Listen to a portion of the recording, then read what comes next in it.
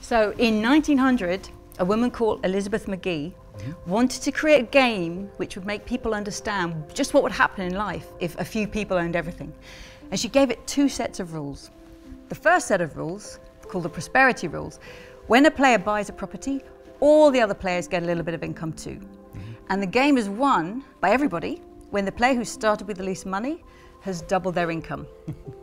The second set of rules, called the monopoly rules, when you buy a property, you charge rent to anyone who lands on it, and you can use that rent to buy more properties. And so the rich get richer and the poor fall out the bottom. When Parker Brothers discovered this game in the 1930s, they released it to the world with just the monopoly set of rules.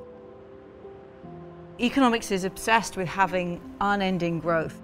The economy is doubling in size nearly every 20 years.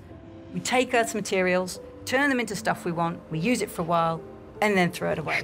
Yep. And that take, make, use, lose, it cuts against the living cycles of the planet, causing climate change, causing pollution. We've got to replace that with something smarter. And daft though it sounds, I think it looks like a donut. Oh, yeah? The kind with a hole in the middle.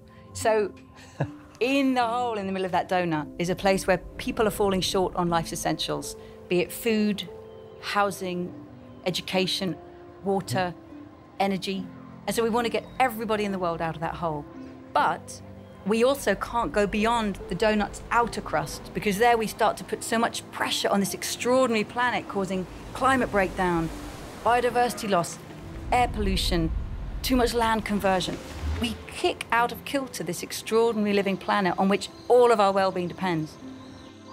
When people live in highly unequal societies, whether they are rich or poor countries, as a whole, that country will have lower levels of trust, lower life expectancy, but also democracy suffers, because when people don't feel a sense of connection with their neighbours, they don't organise and demand, say, environmental protections be put in place.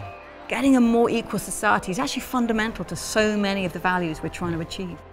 This is our 21st century challenge. We have to think about having an economy that actually can grow like everything in nature, but in nature things grow and then they mature and they come to thrive. So GDP needs to become a responsive servant of the economy, not the master that drives us. And if we put that regenerative idea and distributive idea at the heart of the 21st century economy, we'll be on track.